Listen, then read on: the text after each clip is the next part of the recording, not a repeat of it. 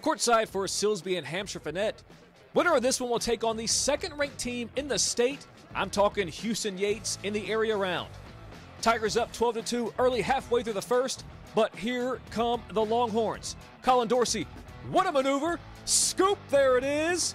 Then it's Coleman with a step-back three. Reginald Coleman from downtown makes it 16-11 Tigers. Longhorn Nation, don't listen to LL and do call to come back. Robert Reed, side ball, corner pocket, and that's money in the bank. Longhorns cut the lead to 2, but that's as close as they're going to get because in the second half, it was all Silsbee. Draylon Miller taking it coast to coast, off glass, hashtag Miller time.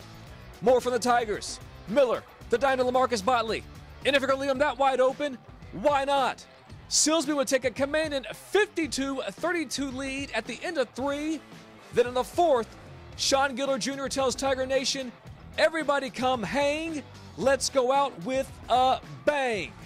Tigers win, and they win big, 68-45. Silsbee will now play Houston Yates in the area round of the playoffs on Thursday from Dayton High School, with tip-off scheduled for 7 o'clock.